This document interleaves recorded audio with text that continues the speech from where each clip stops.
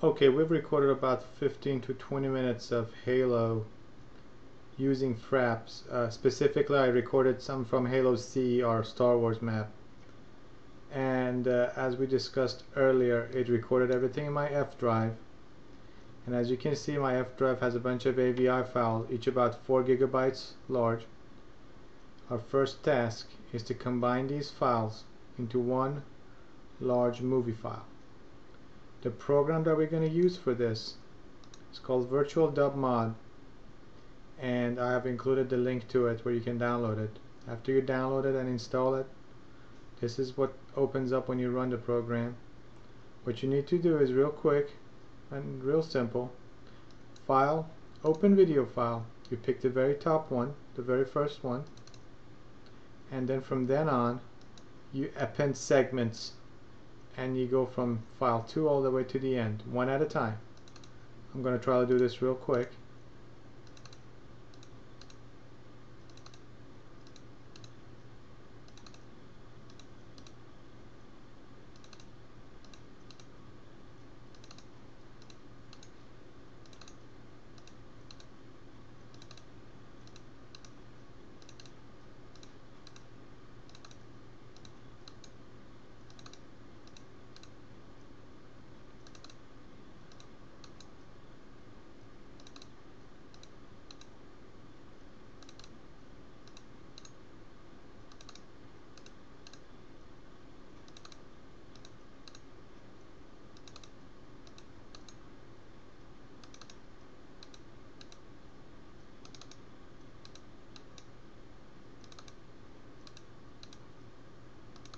Alright, we're done.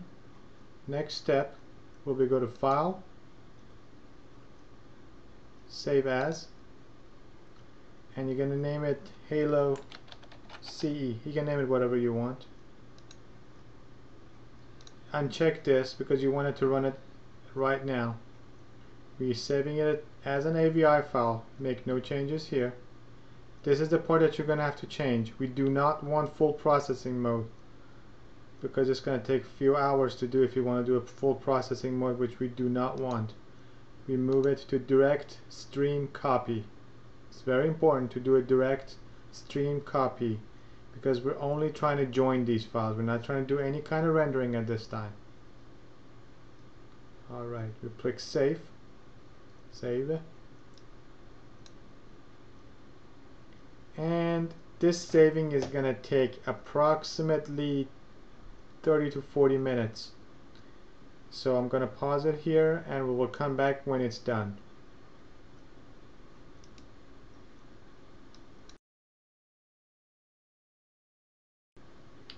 Alright, we're done here, and as you can see, VirtualDubMod created a large file called haloce.avi.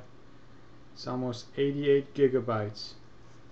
So we're done with this part of the rendering. We're going to go to the next part, which involves Xvid for PSP, which I will show you guys on the next video.